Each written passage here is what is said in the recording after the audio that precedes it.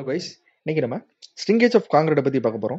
Shrinkage of concrete அது தெரியறதுக்கு முன்னாடி எல்லா காங்கிரீட் ஸ்ட்ரக்சர்ஸ்லையுமே வந்து கிராக்ஸ் வந்து ஹேப்பன் ஆகிறது வந்து இயல்பு தான்.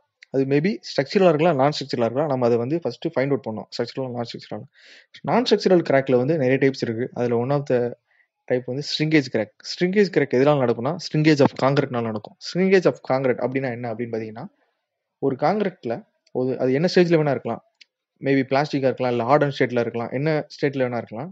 ஸோ அந்த ஸ்டேட்டில் இருக்கும்போது அதில் இருக்கிற மாய்ச்சர் வந்து லாஸ் ஆகிறதுனால, இல்லை அதோட வாட்டர் கண்டென்ட் லாஸ் ஆகிறதுனால, ஹார்டாக இருக்கிற காங்கிரீட்லேயும் சரி வாட்டர் ஜெல்லு உள்ளே இருக்கும். ஸோ அது லாஸ் ஆகிறதுனால காங்கிரீட் வந்து ஸ்ரிங்க் ஆகும். ஸ்ரிங்க் ஆகுங்கிற பட்சத்தில் வந்து வால்யூம் வந்து குறையும்.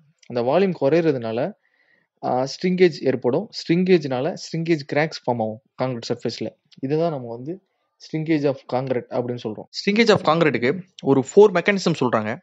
அதாவது எப்படி ஒரு காங்கிரீட் வந்து ஸ்ட்ரிங்க் ஆகுது அப்படின்னு நம்ம வந்து ஒன்று ஒன்று பார்க்கலாம். ஃபர்ஸ்ட் வந்து பார்த்தீங்கன்னா, எல்லாமே லாஸ் ஆஃப் மாய்ச்சர்னால தான் நடக்கும். பட் வந்து எந்தெந்த ரீசன்னால நடக்குது அப்படின்னு பார்க்கலாம். First reduction of calcium silicate hydrate. Calcium silicate hydrate வந்து எல்லா காங்கிரீட்லையுமே இருக்கும். ஸோ அதான் வந்து சிஎஸ்ஐ அப்படின்னு ஸ்டார்டர் சொல்லுவோம்.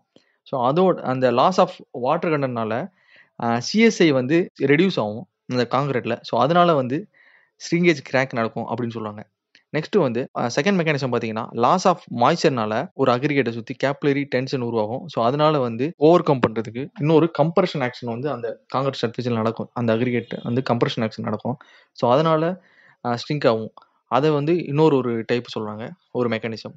தேர்ட் மெக்கானிசம் பார்த்தீங்கன்னா, காங்கிரீட்டில் வாட்டர் ரிமூவ் ஆகிறதுனால காங்கிரீட்குள்ள ப்ரெஷர் வந்து ரெடியூஸ் ஆகும். இதனால வந்து ஸ்ட்ரிங்கேஜ் நடக்கும். இது வந்து one of the mechanism. Next and last mechanism என்னன்னு பார்த்தீங்கன்னா, அட்மாஸ்பியர்ல ஹியூமிடிட்டி இல்லைன்னு வச்சுங்களேன், இல்லை லோவராக இருக்குன்னு வச்சுக்கோங்க. அப்போது காங்கிரீட் சர்ஃபேஸில் இருக்க அட்சார்ப்டு வாட்டர் இருக்குல்ல, அதாவது அக்ரிகேட்டை சுற்றி இருக்க அட்சார்ப்டு வாட்டர் வந்து ரெடியூஸ் ஆகும். ரெடியூஸ் ஆகிறதுனால சேஞ்ச் இன் சர்ஃபேஸ் எனர்ஜி ஏற்படும் அக்ரிகேட்டை சுற்றி. இப்போ இதனால ஸ்ட்ரிங்கேஜ் நடக்கும். ஸோ இது one of the mechanism. Next பார்த்தீங்கன்னா, வேரியஸ் ஸ்டெப்ஸ் ஆஃப் ஸ்ட்ரிங்கேஜ் என்னென்ன இருக்குன்னு பார்க்கலாம். பிளாஸ்டிக் இருக்கு, ஆட்டோஜெனியஸ் ஸ்ட்ரிங்கேஜ் இருக்கு, drying shrinkage, carbonation shrinkage, thermal shrinkage இருக்கு. இதில் நம்ம தெர்மல் ஸ்ட்ரிங்கேஜ் வந்து மேக்ஸிமம் மாஸ் காங்கிரீட்டிங் மட்டும் தான் கன்சிடர் பண்ணுவோம். மற்ற இடத்துல வந்து கன்சிடர் பண்ணி எந்த டிசைனுமே பண்ண மாட்டாங்க. ஸோ இந்த ஸ்ட்ரிங்கேஜ் எல்லாமே வந்து காங்கிரீட் போர் பண்ணி ஒரு ஹவர்லி ஸ்டேஜஸ்லேயே ஸ்டார்ட் ஆயிரும். இது வந்து லைஃப் ஃபுல்லாமே ஸ்ட்ரிங்கேஜ் நடந்துட்டே தான் இருக்கும். இது வந்து ஒவ்வொரு ஸ்டேஜில் ஒவ்வொரு ஸ்ட்ரிங்கேஜ் நடக்கும். பிளாஸ்டிக் ஸ்ட்ரிங்கேஜ் வந்து இனிஷியலாக நடக்கும். நெக்ஸ்ட் வந்து பார்த்தீங்கன்னா ஆட்டோஜெனியஸ் நடக்கும், ட்ரையிங் ஸ்ட்ரிங்கேஜ் நடக்கும், கார்பனேஷன் வந்து லாஸ்ட் வரைக்குமே கார்பனேஷன் லாஸ்ட் வரைக்கும் நடக்கும். ஸோ இது மாதிரி வந்து ஸ்ட்ரிங்கேஜிங் ப்ராசஸ் வந்து கண்டினியூஸாக போயிட்டே இருக்கும். பிளாஸ்டிக் ஸ்ட்ரிங்கேஜ்ங்கிறது வந்து காங்கிரீட் ப்ரூவ் பண்ணி ஃபியூ மினிட்ல ஸ்டார்ட் ஆகிற ஸ்ட்ரிங்கேஜ் ப்ராசஸ் தான் பிளாஸ்டிக் ஸ்ட்ரிங்கேஜ். அது வந்து காங்கிரீட் வந்து பிளாஸ்டிக் ஸ்டேஜில் இருக்கும்போதே இந்த ஸ்ட்ரிங்கேஜ் வந்து ஸ்டார்ட் ஆயிரும். இப்போ காங்கிரீட் போட்ட உடனே என்ன ஆகும்னா, வாட்டர் எல்லாமே வந்து காங்கிரீட்டோட டாப் ஃபினிஷிங் சர்ஃபேஸ்ல வந்து நிற்கும். நம்ம அதுக்கு வந்து என்ன சொல்லுவோம்னா, பேர் ப்ளீடிங் சொல்லுவோம். இப்போ அட்மாஸ்பியரிக் டெம்பரேச்சர் வந்து ரொம்ப இன்க்ரீஸ் ஆயிடுச்சுன்னு வச்சுங்களேன், அதாவது ஈரப்பதமே இல்லைன்னு வச்சுங்களேன். அப்போ என்ன ஆகும்னா, மேலே இருக்க சர்ஃபேஸில் இருக்க வாட்டர் எல்லாமே வந்து எவாபரேட் ஆகும். இப்போ எவாபரேஷன் ரேட் வந்து அதிகமாக இருக்கு, அதாவது தண்ணி இருக்கிறதோட எவாபரேஷன் ரேட் வந்து ரொம்ப அதிகமாக இருக்குன்னு வச்சுங்களேன்.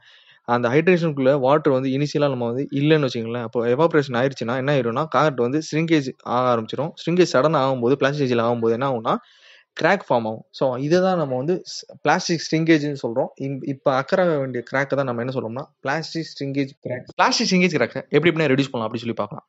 பேட்சிங் பிளான்ல காங்கிரீட் பேட்ச் ஆகிறதுக்கு முன்னாடி அக்ரிகேட் ஃபுல்லா கூல் பண்றது. எப்படி கூல் பண்ணலாம்னா, வாட்டர் ஸ்ப்ரே பண்ணலாம், லிக்விட் நைட்ரஜன் யூஸ் பண்ணி அக்ரிகேஷனை கூல் பண்றாங்க. நெக்ஸ்ட் பாத்தீங்கன்னா, நம்ம வந்து காங்கிரீட் போர் பண்ணதுக்கு அப்புறம் ஒரு ஸ்லாப்ஸ் வந்து கவர் பண்றது, பிளாஸ்டிக் ஷீட் மூலமா கவர் பண்றது. நெக்ஸ்ட் வந்து ஃபோக் ஸ்லாப்னு சொல்லுவாங்க, அதாவது வாட்டர் ஸ்ப்ரே பண்ணிட்டே இருப்பாங்க ஸ்லாப் மேல, போர் பண்ண ஸ்லாப் மேல காங்கிரீட் போர் பண்ணி கொஞ்ச நேரம் கழிச்சு ஸ்ப்ரே பண்ணிட்டே இருப்பாங்க வாட்டரை.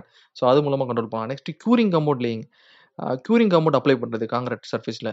நெக்ஸ்ட் வந்து காங்கிரீட் பேட்ச் பண்ணும்போதே ஸ்ட்ரிங்கேஜ் ரெடியூசிங் அட்மிச்சர்ஸ்னா இருக்கு. ஸோ அதை ஆட் பண்றது மூலமாகவும் ஸ்ட்ரிங்கேஜ் வந்து ரெடியூஸ் ஆகும்.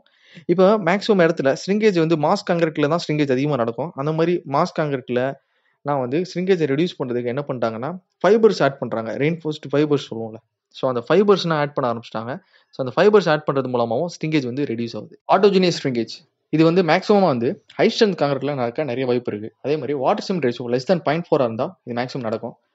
ஆட்டோஜெனியஸ் ஸ்ட்ரிங்கேஜ் வந்து எப்படி நடக்கும்னா, வாட்டர் வந்து என்விரான்மெண்ட் எவாபரேட் ஆகிறதுனால நடக்காது. இது என்விரான்மெண்ட்டுக்கு இதுக்கும் சம்மந்தமே கிடையாது. இப்போ ஒரு கான்ஸ்டன்ட் டெம்பரேச்சரில் ஹைட்ரேஷன் ரியாக்ஷன் நடக்கும்போது, அதாவது வந்து பிளாஸ்டிக் ஸ்டேஜ்லேருந்து ஹார்டன் ஸ்டேட்டுக்கு காங்கிரீட் சேஞ்ச் ஆகும்போது நமக்கு வந்து வாட்டர் வந்து அந்த இடத்துல வந்து தேவைப்படுற வாட்டர் இல்லாதனால காங்கிரீட்ல வந்து லாஸ் ஆஃப் வாட்டர் நடக்கும். அந்த லாஸ் ஆஃப் வாட்டர்னால போர்ஸ் ஃபார்ம் ஆகும். ஸோ இதனால வந்து காங்கிரீட் வந்து ஸ்ட்ரிங்க் ஆகும். இதுதான் நம்ம வந்து ஆட்டோஜெனியஸ் ஷ்ரிங்கேஜ்னு சொல்றோம். இதை நம்ம தவிர்க்கணும்னா வாட்டர் ஸ்விம் ரேஷியோ வந்து இன்க்ரீஸ் பண்ணாலே போதும். அதாவது மோர் தென் 0.4 வச்சாலே இதை நம்ம வந்து ஈஸியா தடுத்துடலாம். கார்பனேட்டட் ஷ்ரிங்கேஜ் எப்போ ஃபார்ம் ஆகும்னா அட்மாஸ்பியர் இருக்க carbon di oxide plus water வந்து காங்கிரீட்ல இருக்க கால்சியம் ஆக்சைடோட ரியாக்ட் ஆகி கால்சியம் கார்பனேட்டா ஃபார்ம் ஆகும். அந்த கால்சியம் கார்பனேட்டா ஃபார்ம் ஆகிறதுனால போர்ஸ் உண்டாகும் காங்கிரீட் சர்ஃபேஸ்ல காங்கிரீட்ல.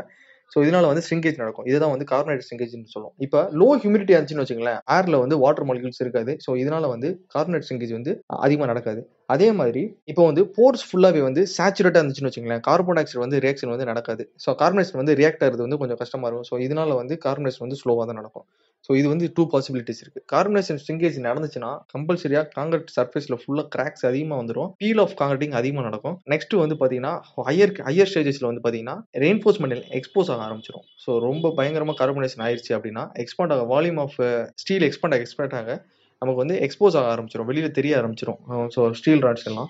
ஸோ இதான் வந்து worst case of carbonation of shrinkage. Drying shrinkage எப்போ நடக்கும்னா ஒரு ஃப்ரெஷ் காங்கிரீட் வந்து ஹார்டன் காங்கிரீட் ஆனதுக்கு அப்புறம் அந்த காங்கிரீட்ல அந்த சிமெண்ட் வாட்டர் ஜெல் ஃபார்மேஷன் இருக்கும். ஸோ அந்த ஃபார்மேஷன்ல ஹைட்ரேஷன் ரியாக்ஷனால லாஸ் ஆஃப் மாய்ச்சர் நடக்கும். அந்த லாஸ் ஆஃப் மாய்ச்சர்னால அந்த இடத்துல கேப்லரி போர்ஸ் உருவாகும். அந்த கேப்லரி போர்ஸ்ல கேப்லரி டென்ஷன் ஆக்ஷன் நடக்கும்.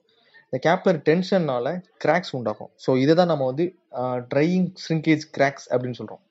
ஸோ இது எப்படி ஃபைண்ட் அவுட் பண்ணலாம் இல்லை மெஷர் பண்ணலாம் அப்படிங்கிறது பார்த்தீங்கன்னா, நமக்கு வந்து இப்போ காங்கிரீட் ப்ரிசம் வந்து ஒன்று ரெடி பண்ணிட்டு ஸோ அதை வந்து டயல் கேஜை வந்து அதில் வந்து மாட்டிடுவாங்க. மாட்டிட்டு சேஞ்ச் இன் லென்த் எவ்வளோ இருக்குது அப்படின்னு சொல்லி பார்ப்பாங்க. அந்த காங்கிரீட் சர்ஃபேஸில் சேஞ்ச் இன் லென்த் எவ்வளோ இருக்குன்னு பார்ப்பாங்க. ஸோ சேஞ்ச் இன் லென்த் இனிஷியலுக்கும் ஃபைனலுக்கும் கம்பல்சரியாக சேஞ்ச் இருக்கும் ட்ரையிங் ஷ்ரிங்கேஜ்னால. ஸோ அந்த change in length divide by original length வந்து ஸ்ட்ரெயின் அதை கண்டுபிடிச்சு இது மூலமாக வந்து ட்ரையிங் ஷ்ரிங்கேஜ் எவ்வளோங்கிறத மெஷர் பண்ணுவோம். ஃபேக்டர்ஸ் இன்ஃப்ளூயன்சிங் ஷ்ரிங்கேஜ் அதை பற்றி நம்ம பார்க்குறோம். ஃபர்ஸ்ட் வந்து அக்ரிகேட்டை பற்றி பார்க்கலாம்.